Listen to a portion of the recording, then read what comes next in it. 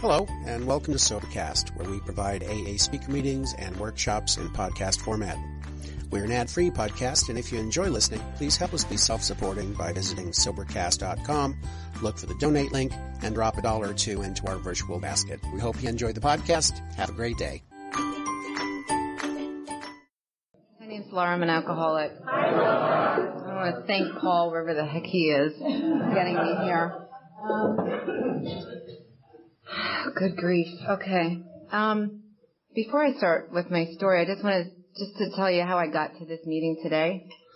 Because I wake up and I do the 10th and 11th, and it says that we're supposed to wake up, review our plans with God, and also in the third step that we're supposed to be God's agent, God's employee.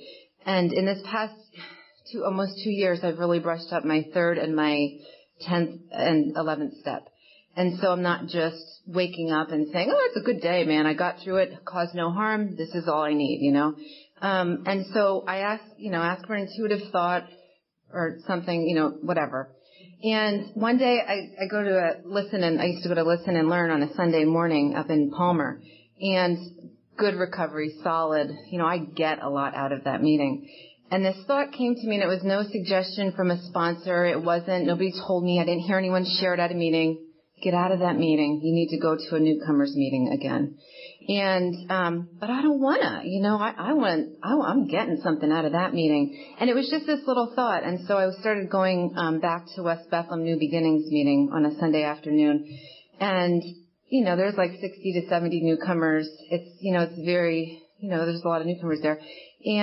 But I clearly could hear that that's where I was supposed to be. And so I went, and I was on my way there the one morning or the one afternoon, and I was burned up, man. I was burned up. We have a baby he's like a year and a half at the time, and he wasn't sleeping through the night, and I was up with him a lot, and my husband had gotten laid off a couple months before that, and I was supposed to go part-time at my job. And my husband, long story short, I can't go part-time. I have to work full-time now because he got laid off. And so I'm burned up, man. The baby's saying daddy. That's all he's saying. Daddy, daddy, daddy, daddy, daddy. I'm getting up with him. And I'm praying on the way to the meeting. I'm like, come on, God, shoot me something here. What am I supposed to do? And so the chair of the meeting got up. And he was burned up, man, because nobody's signing up to make coffee. Nobody.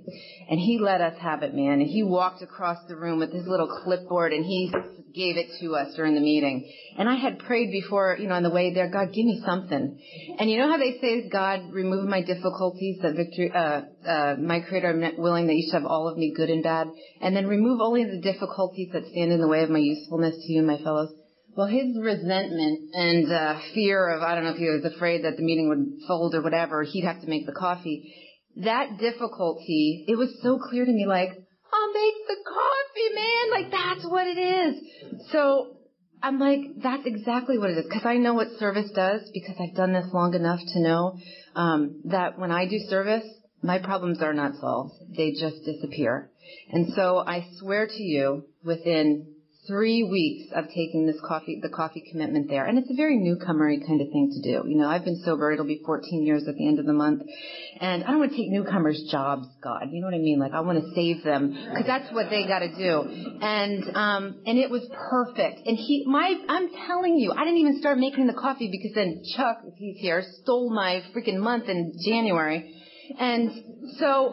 And then I had to do it in February, but I chaired the meeting, and honest to God, my son starts saying mommy within 3 weeks. He starts sleeping through the night, and I would never have been there. I would never have been at that meeting if I didn't have a baby that was crying, a husband that made me mad, if I didn't do the 3rd and the 10th and 11th step, and I never would have saw Paul there because I hadn't seen Paul at a meeting in a very long time.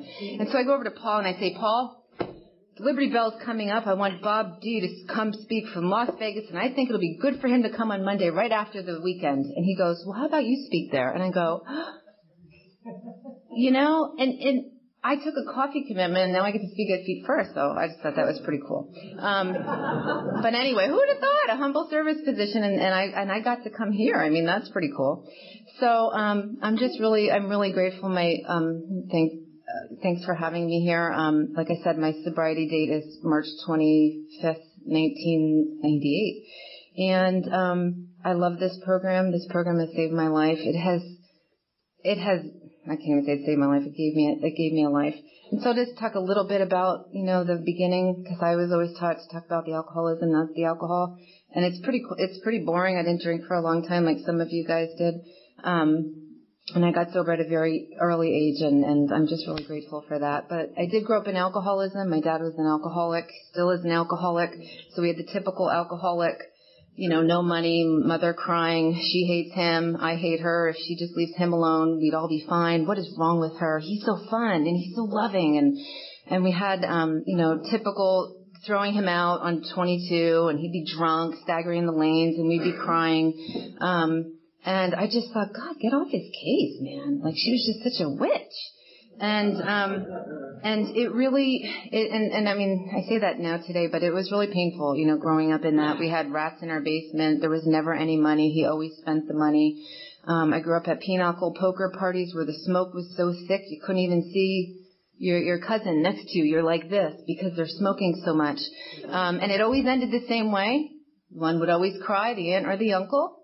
Or they would start a fight over the poker or the pinochle, and that's how it always ended. And then you always had the drunk uncle or aunt, I love you, your mom loves you.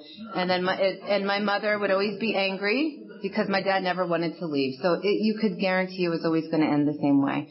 So that would be something that I would play. That was one of my cards, that I wouldn't be like this if they weren't like that. And so my first drunk, I was 14 or 15. I had 4 vodka and orange juice, and I had 4 Heineken. And I had always known that you do not drink beer because it makes you stupid. And my uncles acted ridiculous. I am telling you, it was the most pathetic thing that you could see a grown man act. And so I knew that that's what went wrong that night. And I woke up a couple hours later on some concrete porch with my head on the pillow, meaning the step, looking up at the moon. And I just remember it was the most beautiful moon I had ever seen. I mean, ever. It was like I had lived a life to see this moon, man. I mean, I could appreciate it. I didn't hate anyone, It was fabulous. And from then on, I had fun, did the little teenage thing. In my junior year, I will say as a child I was overweight, and I ate a lot to, comfort, growing up in the alcoholism. And come my junior year, I decided, well, I'm done with this. And I ended up losing 80 pounds in about 6 months and got very ill, with not then having problems with eating disorders, anorexia. And it was good because when you lose a lot of weight, you can drink and you can feel the effect quite quickly. My dad was always the supplier of the liquor because I always made him feel bad, like, you're going to do what I say, buddy, because he's trying to make up for last week for never picking us up because he was so drunk. And so he would buy vodka, and that was my thing. Nobody ever told me you shouldn't eat and drink. I just knew it. Why would you eat? You can't eat. It would be a waste of time. It never occurred to me. And I was the child that I loved soap operas because they always had liquor, wine or whatever, champagne. And I drank out of brandy snifters when I was I would drink iced tea out of them. And I loved playing bartender downstairs while they were all drunk upstairs at my grandmother's. We'd get the old cigarette butts and we'd be sucking on them, and they'd get the schnapps and everyone would be sniffing them, passing it around. And I loved it. And I thought it was glamorous and fun, but I would never be like them. My dad, the uncles and all of them. I would never be a loser like that. And somehow junior year was fabulous. And senior year it started to kind of turn on me. And so I drank cigarettes. I drank them. I smoked them, and I drank vodka, and that's how I stayed thin. And I got really crazy. And at that point, I was put on prescription pills and sent to a psychiatrist. And my senior year, I could barely graduate. I missed 52 days, and they said if you miss one more, you're done. And I thought, I don't know how I'm gonna do this because somehow the fun started dwindling and. Where they say women and drugs really make speed up your bottom, and that's really, I think, kind of what happened with me. And so what happened was I ended up graduating, and I thought, if I just get away from them, I know I'll be fine, because I know it's them. It is. And so I probably should go to college, right? I'm barely passing. I don't even know how I got accepted. So I went to Kutztown, and at Kutztown, I spent $8,000 for one semester, and I went to 2 classes. And I remember walking into the psychology class and thinking, they all know you don't belong here. This is a joke. They all know. Like, you're nothing. That constant fear and tension, I was so gripped. I couldn't even do anything. So I left there, and I went to my first, mental hospital. I don't know what you want to call it. Friends Hospital in Philadelphia, and I was there for 90 days. And back then, you could go for a long time. Like insurance nowadays, they rip you off. But back then, you could go for like a long time.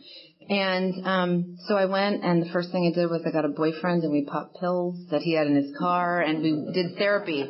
And the therapy consisted of group therapy, which is always fun. If you've never done it, you should surely try it, because that's when you get out your anger and you get good advice from other good people. And I was with people, and they would say, pretend that is your mother. And then they would chime in, and we would role play, and somebody would always be mad and walking out, and it wouldn't go well. And we did, I did all kinds of therapy. I did the music therapy, the art therapy. I've had my chakras balanced. I've had my cards read where they said something about a rat and a snake. I've done the born again where you're falling over, slain in the spirit thing. I've walked with Buddhist monks in circles. I mean, I've done everything to try and, do something, and feel better. And they couldn't give what they didn't have. They couldn't give me, they didn't know what was wrong with me. For God's sake, I had 4 mental diagnoses, one, being obsessive compulsive. I mean, there was a whole list of them, and cross addicted or I forget what they call it back then with all these addictions. And, from there, I went home, and I picked up right away, did the same thing. And I swore I would never have to go back there, and I would. And so when I went back for 60 days, and I would come home, and I would do the same thing. And so they let me back one more time. And I remember sitting with the one counselor, and I said, what is this? What are we going to do here?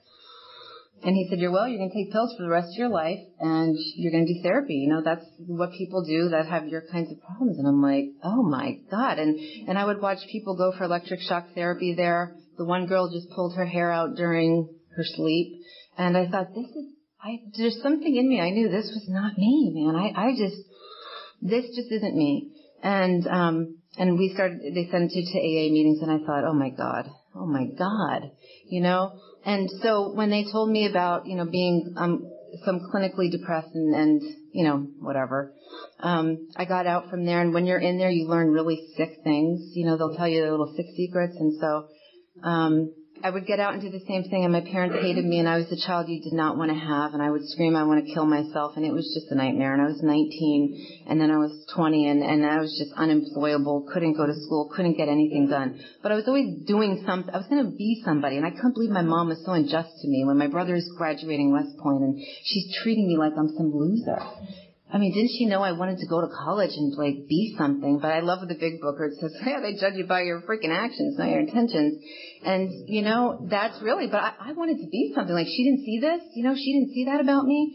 And, I thought, you know what, I'm done with these people. And so I took a couple bottles of pills, and I'm like, I'm taking them. And that's what I learned in the rehab. Tylenol will dissolve your liver like an Alka-Seltzer. So I took a bottle, couple, over 100, and some Prozac and some water, and here's to you, Mom, And of course, went to called the psychiatrist. That was a good move, and told them. And I ended up at Sacred Heart Hospital with a tube down my nose and charcoal and vomiting, and the first time experiencing that incomprehensible demoralization, and that is when they're laughing. I'm there in the ER, and they're cutting, they cut your clothes off always. I don't know. But, and they're laughing, and I hear these nurses, and I'm half in and half out, and they're just laughing. Like, this is, what an idiot I am. And I remember waking up and seeing my mother, and she was crying. And she said, and I won't say the word, but she said, you make me freaking sick. And I couldn't disagree with her, because I made myself sick. I was like, she's right on. And I just remember for the first time just closing my eyes and putting my head on the pillow, because normally I would tell her about herself, And I got out of there. Well, I didn't get out of there. I was then 302'd up here to Quakertown, which used to be, Quakertown Hospital, which is now St. Luke's. And I had to go there. I was 302'd, and I had to be there. And nobody knew. Nobody knew what was wrong with me. Like they said, I have all these addictions and all this, but nobody really knew the real deal. And I was with the blonde lady who wore different wigs, and she was manic, and it was just insane. And I thought, something is wrong here. This isn't for me. And so I went on to, I got out of there and did the same thing. And I remember a couple weeks later, crawling in the bathroom window, my mom just wailing at me, and kicking me out. So I went to live. I had nowhere to go, and I went, because I'd burned every bridge. And I went to live with my friend's father, who doesn't speak English, but I had nowhere else to go. I rented a room from a state police officer. He said, no drinking, no men. That lasted 2 months, and then I was kicked out of there. And then I called my mother in desperation. I said, if you don't come and co-sign for this apartment, I'm going to kill myself. I'm done. And she did, and that's when it got bad for me. Not initially, but by the time I was 22 years old, I was so paranoid. I was the kind of drinker that all of a sudden, get out of the house, like I think someone stole something from me. I was very paranoid, so if there's any other paranoid alcoholics, I always like to know, because it's just, for me, I swore that, my neighbor next door drilled a hole through the closet and was looking at me, and so I would move my clothes from side to side, and then I swore that the blinds, that somebody was looking in. I don't know who, but somebody. So I would get up, walk outside, look in the blinds, see if anybody could see in there. And this is what I would do. And I remember the final straw. I had my dad come to nail the window shut, and he brought two, because there's these big windows, and I swore somebody was going to get me. And I don't know who that was, but I did start going to AA at that time, and I started hearing things like, that I wasn't clinically depressed, that I was spiritually depressed, and that if I take, this program and practice, the gift that I heard was that, it's not them, it's you. Like, you're the problem. They never told me that in group therapy. And they never told me that you're going to die if you don't get rid of these resentments. No, they said, no, feel them. And I've been feeling them for years, and it wasn't helping me, but they didn't know, because they just didn't know. And so when I heard that, that was good news to me, because that means, that I could do something about me. And, I got sober.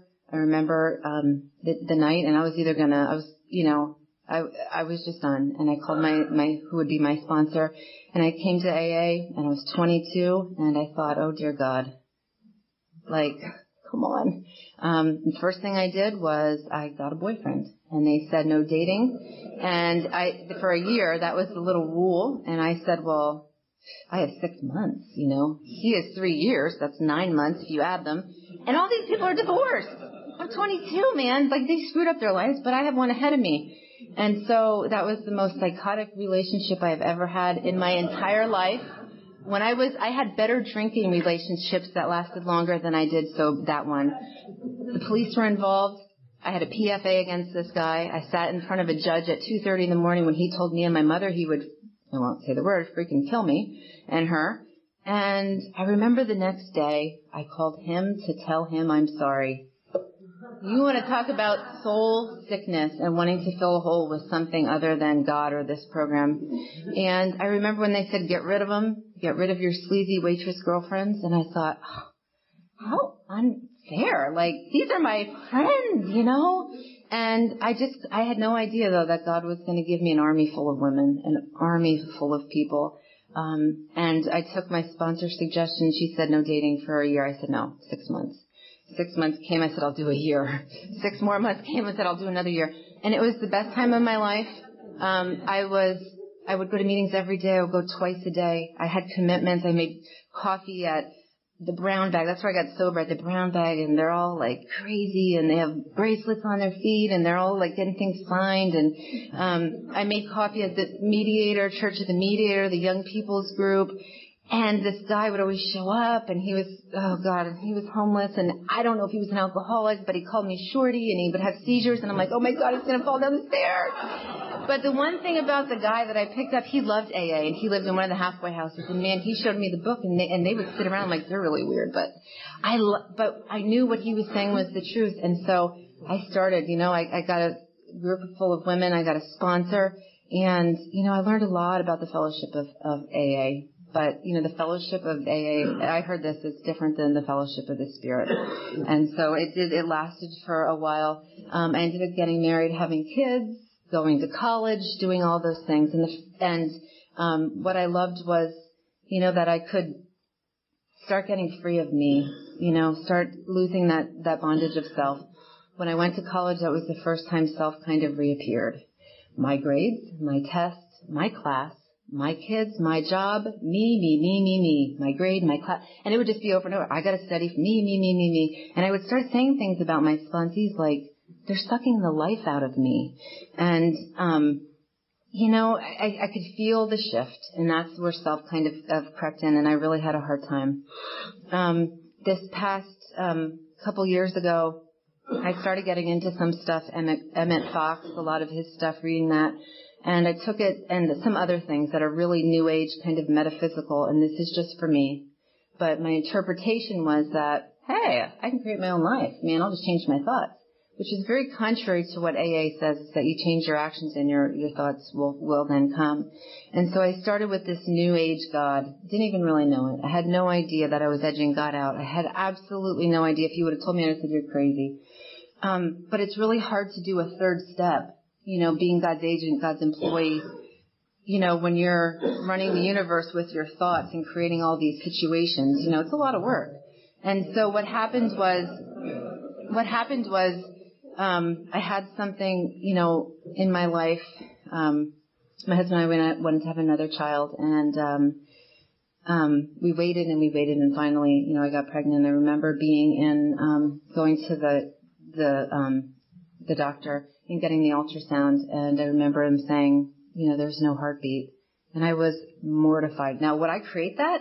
But in this God thing that I believed in, I thought I created this. I was like, how could I be so duped? Like, I didn't create this. This is a bunch of crap. Like, who would create this? If I'm, and in that metaphysical stuff, it told me that I created it. And I was horrified.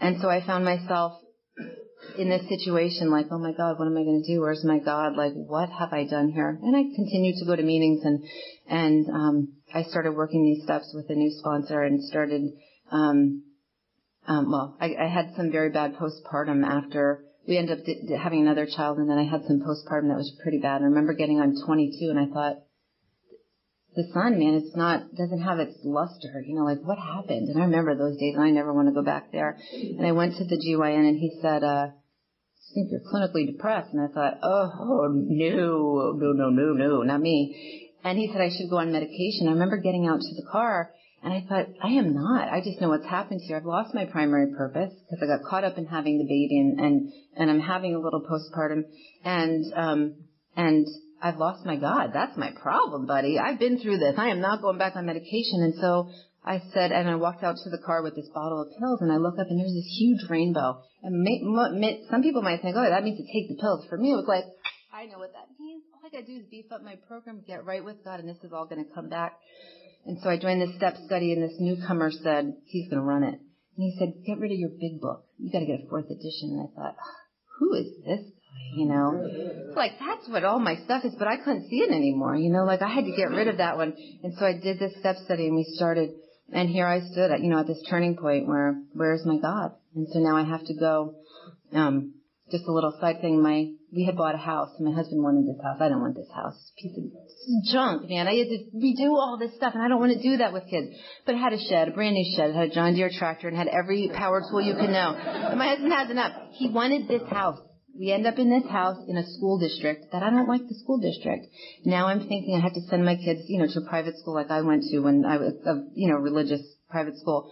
And I'm like, great. And so now there's a priest there, and he's saying, in order to get the tuition, you have to come to church. And I thought, who is he? But I'm motivated by money. That's a motivator. And I thought, what a jerk, So I would go and stand in the back and put my little envelope in and leave. Some days I wouldn't even stay for the whole thing.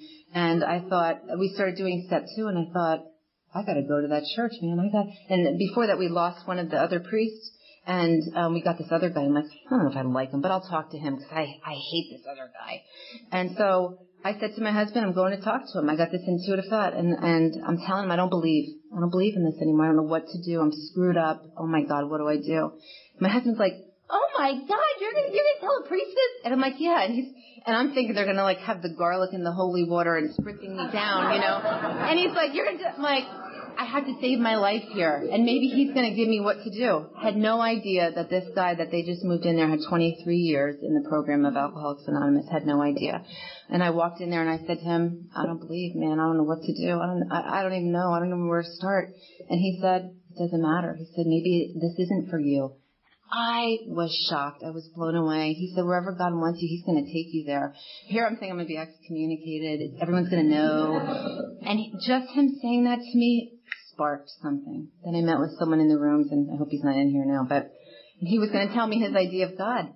And he told me, and it was very neuron-based and just this different perception. And we met in Barnes & Noble, and he was going to tell me because I needed to know. So I'm in a bind here. He leans in and he says, about your neurons or something, and I go, oh, what?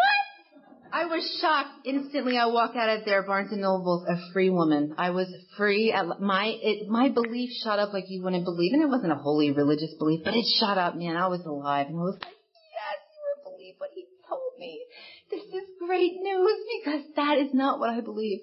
And so we started, and I've been there, done it. It didn't do anything for me. So we start the third step. With my sponsor, she starts talking about volleyball. It's like game of volleyball. I will volley the ball to you. Your actions will show me if you want to play volleyball. There is a lot of people in AA that like to talk about playing volleyball. Do you want to play? Yeah, I want to play. So then we get on to the part in the big book where it says God's agent, God's employee, God's child.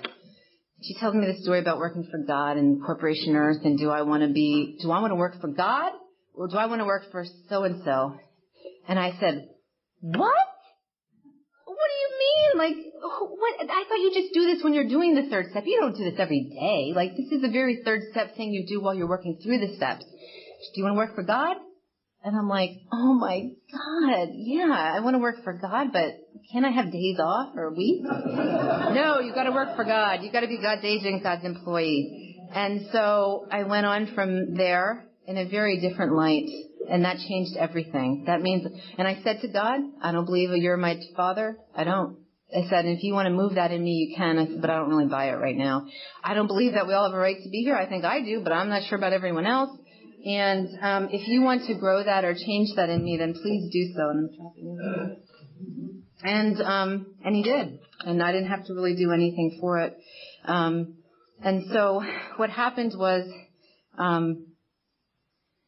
as I started working for God and not myself, things started to unfold. And she would say things like to me, like about my kids. My baby would be crying, and she would say, could you just go hold one of God's kids, one of God's babies one more time? Because he wouldn't sleep. The kid wouldn't sleep. I could do that. I could do that for God. I can't do that if they're my kids. If they're my kids, they've met their quota for the day. They're sucking the life out of me. You know, can you just do that for them? Absolutely, man. It's God's kids. Let's go get the baby. And I could do it, and I'm free. And so what happened was other things started appearing, these little opportunities. And when you're not just doing it for yourself and you're working for God all day, you have to look for opportunities to help other people. And so I'm at the gym, and I love the gym. And every time I walk by the trash can, there's paper towel on the floor. And I thought, oh, and that's, you get this intuitive thought. And I said, no, I am not picking that up, God. That is disgusting. And I could hear it every time I walk by. What is wrong with these women? Why can't they meet the trash? That is just, this can't be part of the third step thing. And so every time I'd look at it and whatever. And finally I'm like, I'll pick it up. And so I pick it up and I put it in. And I'm like, I hope nobody saw me, because this is over the top. I'm not an evangelist here, God. I'm not going to save the world. And so I started doing this. And she would say things, well, maybe the woman, you know, is beaten by her husband and had back surgery. Maybe you're helping this lady attendant who does this, and she's so sweet. And so then other things started happening. And for my job, I have a profession, and I go work with people in their houses, and the newspaper is always on the front lawn. And I am not a newspaper reader. I don't buy it. I don't care about it. And I will not deliver it. But every day I deliver the newspaper to at least 5 people. It is guaranteed now, part of my new job. And Before it would be like, these darn people, why don't they get up out of bed and get this paper? I mean, anyway. And so I can do that today and do these little things. And I can pick up the paper because I can make coffee, but I don't drink it. I can pick up the newspaper. I might not read it, but I can do it. And so, so in getting in that spirit and doing that, things have been just miraculously different, finding opportunities. Who can I help? It's not about me. I started with the fourth step, and I love the fourth step, and some just heard me share this, but column 1, I can't say the family member because I'm being taped, but I resent her because every time I go there, she says some religious figure is going to come and tonight and end the world, and only certain people are going to heaven, and everyone mostly is going to hell. And that she will then go from that topic to that there are underground tunnels for nuclear stuff that's coming down the pike, and that they're putting stuff in our food. And she will go from one religious topic to another. She will show me one quilt, one Afghan, one thing to another. And I'm like, what about me? My kids? Man, these are your, come on. And she just keeps talking and she doesn't ask. And so, those are the reasons that I resent her. And then I have to look out. And she's also a bit overweight, so she can't help watching the kids. She never could. And she tells a lot about her health problems. And so I can be judgmental in the fact that, well, they wouldn't be this bad. You got to do something here.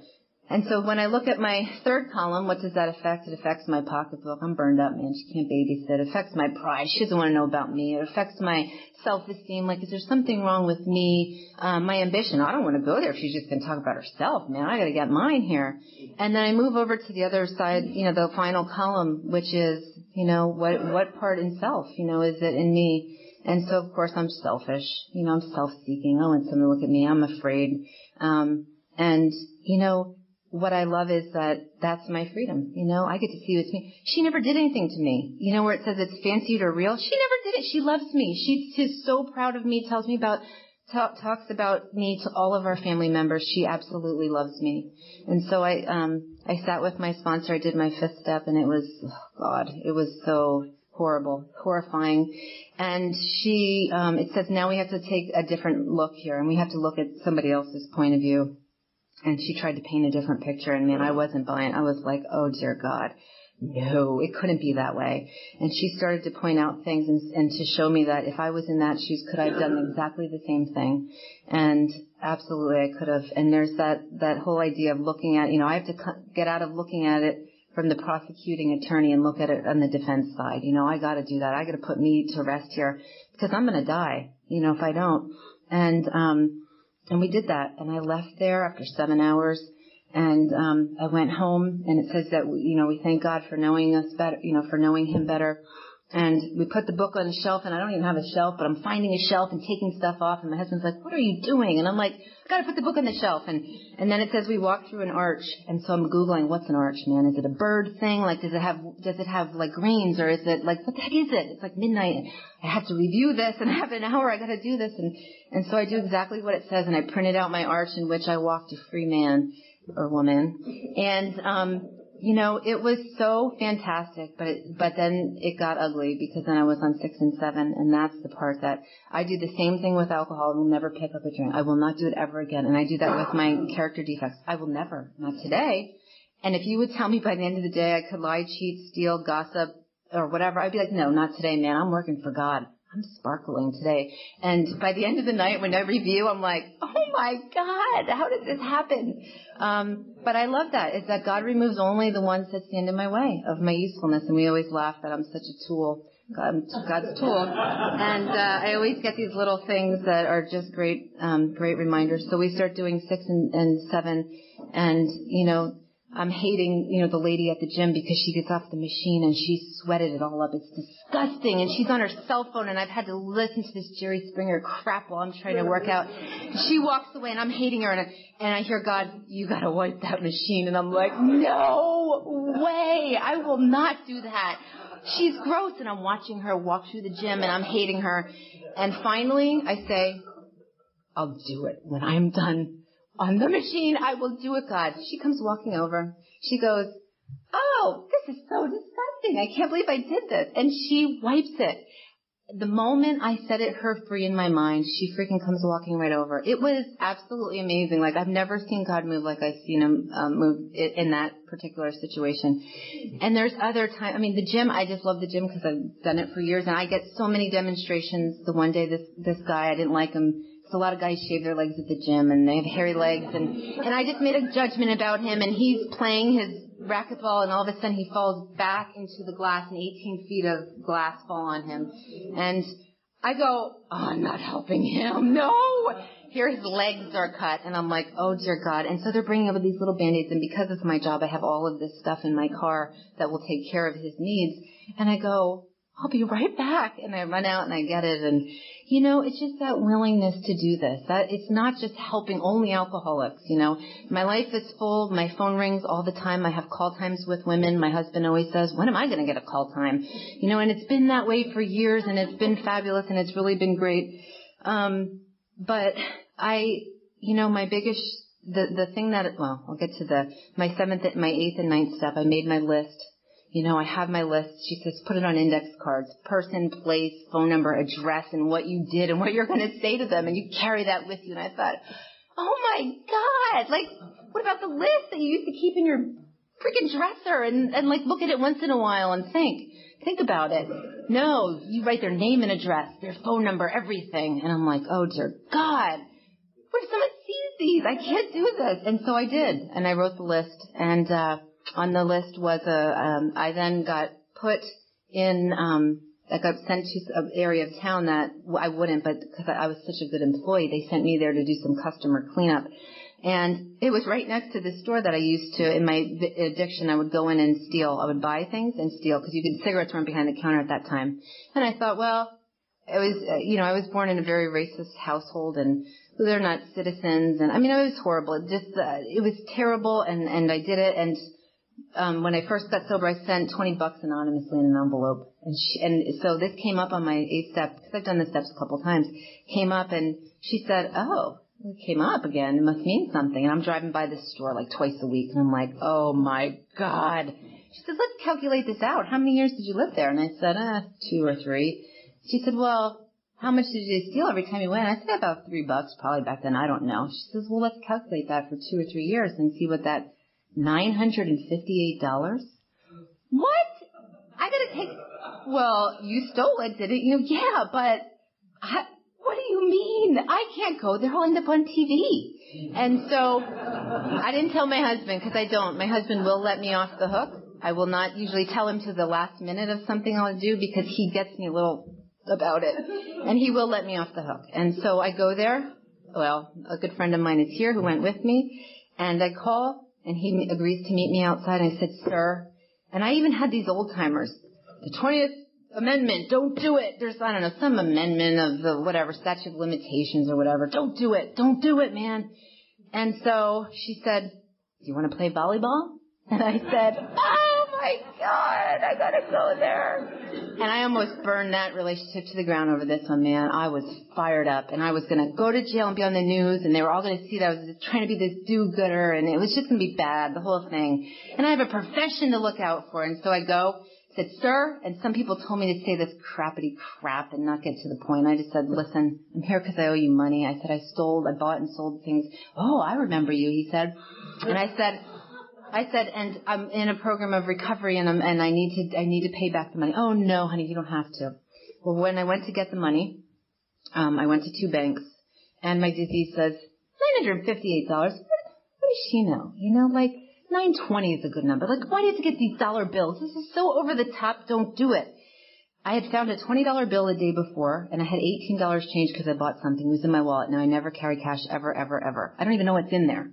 I go to 2 banks, I get 500 out, I get 400 out of the other one. I tell my husband I'm going to do it. He says, honey, if you go to jail, just call me, I'll get you out. And he's laughing. I get the money out, and I'm getting out the first 500, and I put it in, and all of a sudden I see the $18. And I'm like, oh, it's not my money. Like, I get it. This is God's money. Like, let's go. And so I took the money, put it in an envelope, sealed the envelope. And I said to him, I'm here, sir, to pay you back. No, you don't have to. I'm so glad you changed your life. Oh, you're welcome at my store any day. And I said, well, no, sir, I have to give you this money. And he's like, oh, okay, I'll share with my employees. Now, he has no idea how much is in there. This was a year ago.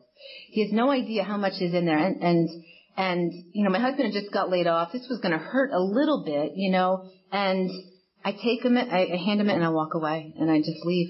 And, my friend says, oh, how do you feel better? Not really. I mean, I do, but I don't. And he didn't open it, but I know he walked in the store because he came back out to look at us and I go, let's get out of here now. And I am telling you, I have never had more financial success in this past year ever. I have never made as much money as I have made. It is remarkable the amount of money that I have made. The next day I got called into the office. Laura, do you want to make $60 an hour? And I go, what? Or it's 2 days later, and I'm like, oh my God, doing what? And oh yeah, we have this thing that's going to last a couple months, and will you do it? Please, we beg of you. And I'm like, oh my God, all right. Before that, and did it come right away? No, but afterwards, man, I was paying back a lot of people. You know what I mean? Like it meant so much more than that one particular person. When I was in the hospital having my baby, I thought,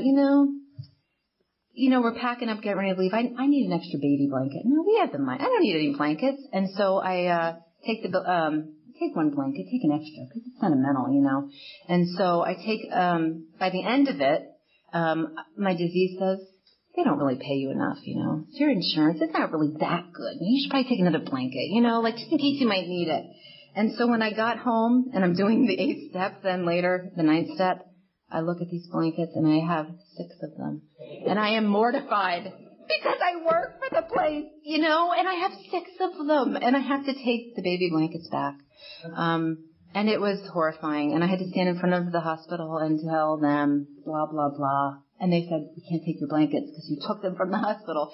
So I donated them. But I have so many 9th step amends stories that I can tell you, which have been just phenomenal. And the one that I love the most is, I work with dying people, and I went to this man's house, and he was dying of alcoholism. He was 50, and he looked like he was pregnant, because when you're dying, you get ascites, and your liver fails, and it starts to blow up your belly, and it starts to squish on all your organs, and you can't breathe. And he had these 2 very handsome, strapping young sons in the military, and they came home, and they said to me, why isn't he saying he's sorry? And I got to share with them, about the disease of alcoholism. And I'll never forget that. I said, because he can't, he can't. And that was a pretty, remarkable experience for me. I went on to start doing the 10th step and 11th step. And before you know it, I'm doing this 10th step. The first day I try it, I'm angry at traffic. I'm like, how am I going to get any work done? You want me to, it says when something appears, it crops up, you take care of it right away. You tell God, you tell yourself, you tell someone else, and then you ask God to remove it and you go help someone else. Chop wood, carry water. Do it. God, I'll never get anything done, with all my stuff floating around some days. And so the first day I do it, by the end of the day, I'm telling you, people are letting me out in traffic. They're annoying me now. They are stopping to let me out. It's unrelated, but they're causing traffic problems because the bus wants to let me out. Then over here they want to let me out.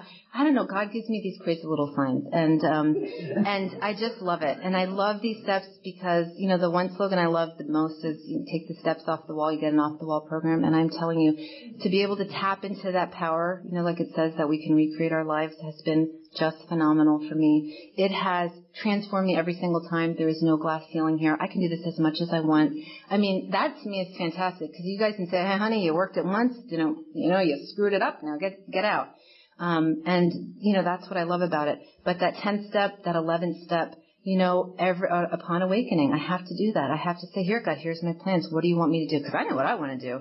But it's so different when I can wake up and say, God, what do you want me to do? And to me, that is just amazing. I was at one of my patients' house, and this will always stick out for me. This was recently, a few months ago. I was there, and she was dying of breast cancer. And I had tried to rally her, she's in her late 80s, and I want to help her, and I want to be a bright, spot in her life, and I want to try and lift her spirits, because that's part of my job, and I can't, and she's not rallying at all. And I remember going there the one week, and there was this woman there with her. My patient looked totally different. I'm telling you, there were wrinkles that were not even there, were gone. And I'm looking at her. Her spirit is so light. And I'm looking at this. I go, oh, who are you? She goes, oh, this is my friend so-and-so. She comes here every day from 9 to 11 and helps me do whatever. She has lung cancer. And I thought, oh my God, I know what's going on here. I don't have lung cancer. She has lung cancer, but I don't. That's why I can't rally her. That's what you guys do for me. You guys have alcoholism. That's how I know that you guys have that depth and weight, that crap in the rehab or the psych wards or whatever. They didn't have it. They didn't have it to give to me. And so, I just, to see that work in some other way was just amazing to me. I got to do a 12-step call recently with a lady. We were at St. Luke's Hospital, and they had picked her up. The police had picked her up, and she was face down, and she had a big, I don't know, she was black and blue, and her hair standing on end, and she'd been not, sober, I guess, for a day or two. And so we went there and was talking to her, and she's like half, cocked and and I tell her my bottom, yeah, I used to check the blinds and all this and that. She goes, oh my God. And I go, they just found you face down, and she thinks I'm nuts, It was so hilarious. Her hair is like a peacock, but, she just thinks I'm nuts. The one time I was doing, on New Year's Eve, I did step work with someone 1, 2, and 3, and I said, so, you want to work for God? And I'm thinking she's going to balk. She goes, oh yeah. And I go, what? Who does that right off the bat? Not me. I got to think about it. I got to think if this is going to be good for me and how much suffering really, what does door number 1 really look like? It can't look that bad. And so I get home, and it was New Year's Eve, and it was warm, unseasonably warm. This was this year. And we're walking, and I'm looking at my husband. I go, he's pretty cute. I go, look at these kids, man. Those are my kids. They're cute as can be. I can't believe these are my kids. And I go, I like the way my husband walks. And I'm telling you, it is because of doing service. Other days, I'm like, my husband this, my husband that. He drinks butter when we make clams. I don't get this. This is wrong. But I'm loving him because that's what service does. It changes the way I see things. It rearranges. It doesn't, I'm telling you, problems disappear. And I love the women, in my life. I had this other newcomer the other day, and I'm like, yeah, I want you to read 1, 2, and 3 or whatever. I said, she goes, oh yeah, I read to page 93. Really? You believe in God? Oh yeah. What? Who? I don't get it. You have how many days? Oh yeah, man, I believe. And I'm like, great. And then the next day when she called, she goes, I can't talk. I have to go find my dog. I go, you live at a halfway house. It's not your dog. And she goes, well, I got to go find her. I can't. And I'm thinking, do you know who you're talking to here? This is our time. You're going to go find a dog that's not even yours. So I love it. I love how newcomers keep me right-sized. I love how this program just keeps, directing me in the way that I'm supposed to go and giving me, giving me the little things, showing, where does, I love that part, where does God hide? It's like that game of peekaboo with mom and the baby. God hides where the mom hides exactly where the baby can find her. And God hid behind that priest that I hated. God hid behind this crazy guy in Barnes and Nobles. And all over the place. God hides in the chair of the meeting that gets me to make coffee. And, that's where God hides, and most times I'm like, this shouldn't be, this just shouldn't be. And, and I'll stop with this. I always know how good I'm doing by how much I like all of you. And the one day I go to my favorite big book meeting on a Friday night, and I'm looking around the room, and I'm like, I don't like any of them. There's 2 people I like, and it's because they don't share. And there was this guy on oxygen. He was on oxygen, and I'm looking at him going, I think he's faking it. And because of my profession, I'm counting his respirations. And I'm like, and now we got to hear this thing. And I hated them all. And I knew the week before I did a lot of overtime at work, and I knew that I was working for myself. I always know who I'm working for by the end of the day. If I'm working for God or if I'm working for myself. Because if I'm working for God, it's very clear. I can tell you a million things and opportunities and how I've seen God, in my life. If I'm working for myself, I'm miserable and I hate all of you. And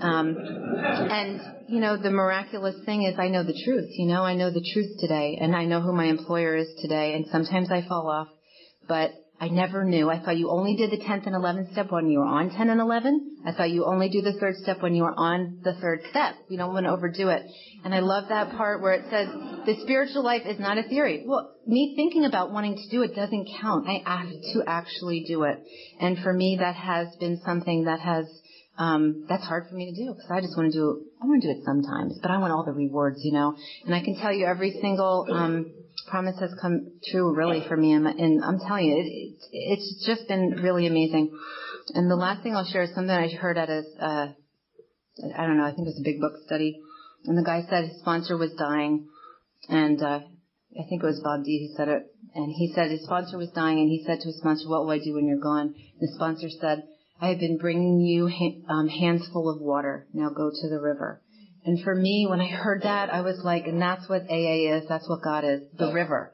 I got to go out there and I got to give this away because I know it. I keep nothing if I don't give it away. And I'm not saying I have great to give away. It's usually pretty funny and wacky, but I know that is how I keep what I have. And then anyway, I think I'm out of time, but I could talk forever.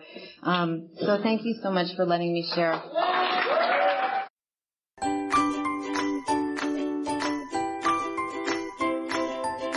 Thanks for listening. I hope you enjoyed the podcast. Sobercast is ad-free, and we'd like your help in order to keep it that way. So if you'd like to help us be self-supporting by pledging $1 or $2 a month, visit Sobercast.com and look for the donate links. Thank you very much.